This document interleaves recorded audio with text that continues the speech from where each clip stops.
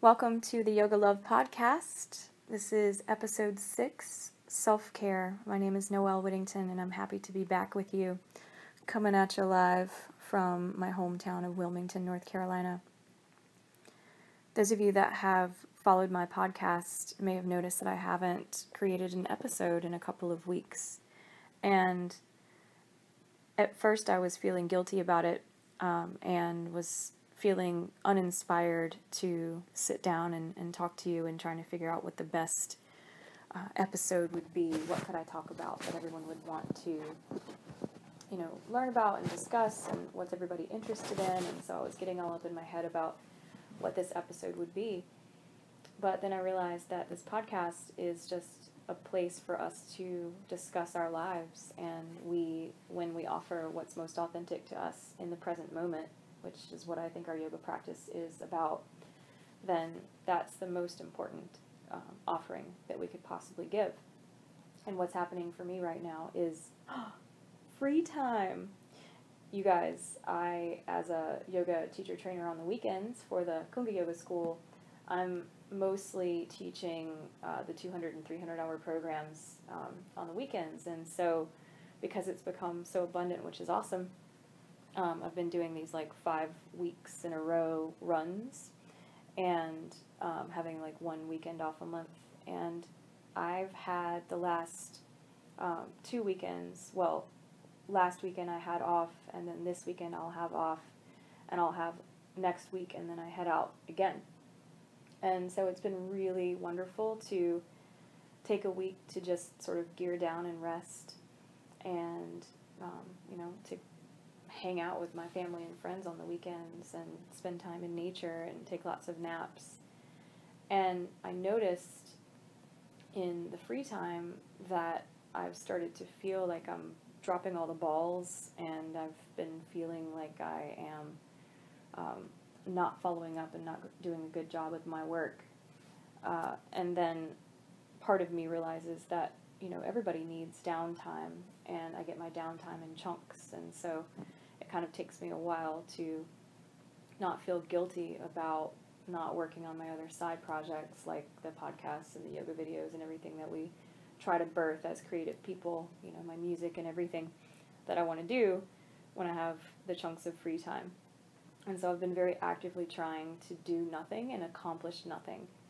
And I've noticed that has been such a hard practice for me. And I don't know about you all, but I have a really hard time just allowing myself to rest. My body forces it on me. I'm a really wonderful sleeper. I'm one of those people that likes to go to bed early so that I can, go to bed early, and I need a lot of alone time to recharge. And that's great, but I don't always feel like I am there for my friends and family as much as I could be. And what I've learned from my teachers is that during times of nothingness and rest is when we integrate. And it might feel like you've hit sort of a plateau where nothing is happening, and maybe even things are kind of a little bit boring. If you are on the go a lot, for you to just slow down and stop can be really hard. But when we do that, it's like in Shavasana at the end of a yoga class. When we are still and when we rest, there's time for everything can come together and to integrate. And we all really need that for our health. And also, that's the whole reason that we meditate.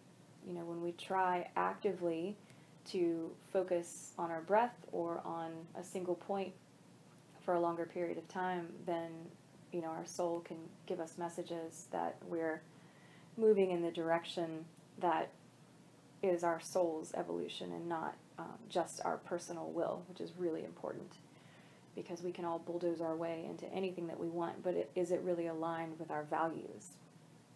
So when we have time to slow down, we can listen, and we can see those subtle signs that the seeds that we've planted are growing.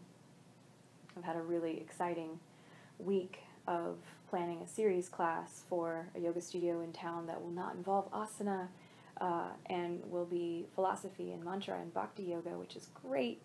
And it's so exciting for me because I've been teaching yoga asana classes for more than 10 years now, since 2006.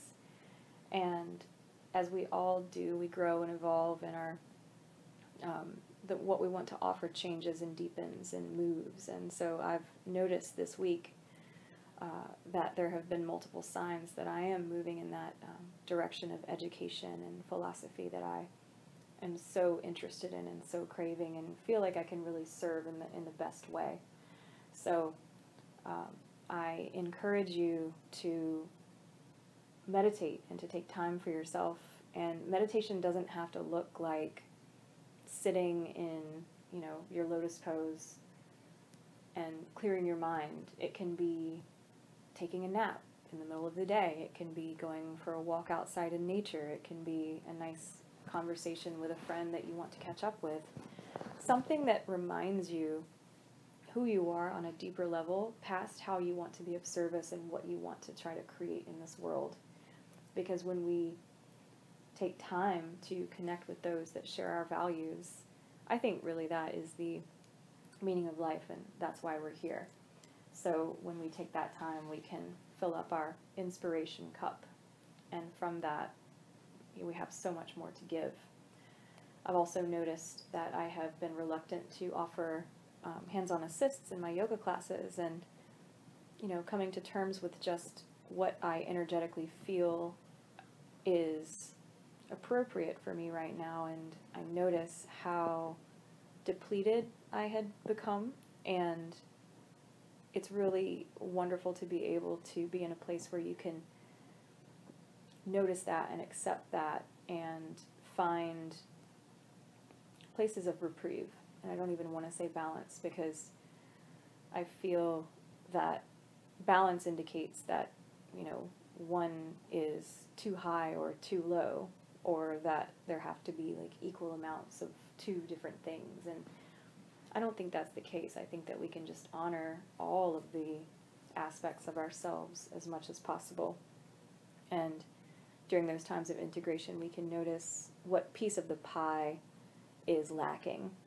So you can think about the pie like your work life and your personal development and your relationships and your health and free time and your spiritual development and fun. All the different pieces of pie based on your values, and money and contribution, and what piece is lacking more. And for me right now, it has been my health and my practice. And so the past week I've been eating really beautiful, mostly, greens and fruits, local organic food. And I've been vegan since 2007, and, off and on and in different shades and as its evolution. But that's been a really wonderful thing to have stuck with, and that serves me so well. And to be able to treat ourselves well and to take care of ourselves in the way that we would care for someone that we love is so important. And I think that is really the definition of self-care, is taking time to be guided by our soul, and in that listening to the whispers or sometimes the screams of our physical body, and the activity of the mind and what it is that we're ruminating on, and patterns that maybe have been held over from something that we've cultivated that helped us heal at a certain time but then doesn't really apply now.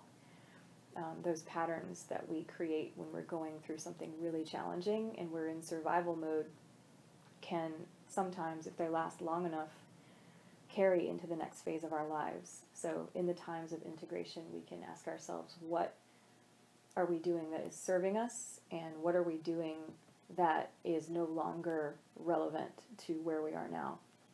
And it's really nice to kind of see yourself with a bird's eye view perspective like that.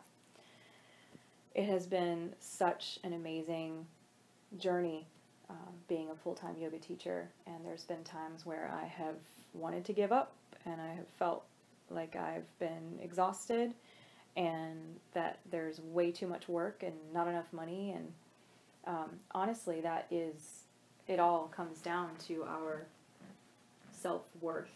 And part of that self-worth is self-care, and not just like bubble baths, but being willing to ask ourselves the questions of, who we really are on a fundamental level, and what are our top values, and what goals do we have, and what are we inspired by. And then along the way, learning that we deserve it. And for me, I only really learned that I deserved it after I could have given up a few times and have been devastated by, feedback from my community, or, natural disasters and all of the things that happen. And you have two choices, and you can pick yourself up and continue on, or you can give up and go another route. And for whatever reason, continuing to teach yoga and its evolution has been such a beautiful path for me. And I'm so honored to share it with you all. And I would be really curious to hear about, how you've been going, and what your longest relationship has been, and how you've evolved in your yogic journey, and what you're interested in. And I hope to meet you on that path of philosophy and mantra and bhakti yoga and chanting and kirtan. I just scheduled a couple more kirtans, and I'm hoping to just create some song circles around my community at least once a month, just for us all to come together in celebration. So please check my website, narayanishakti.com, for more information. That's NARAYANISHAKTI.com, and I'll post that in the comments as well. So, what does self-care mean to you?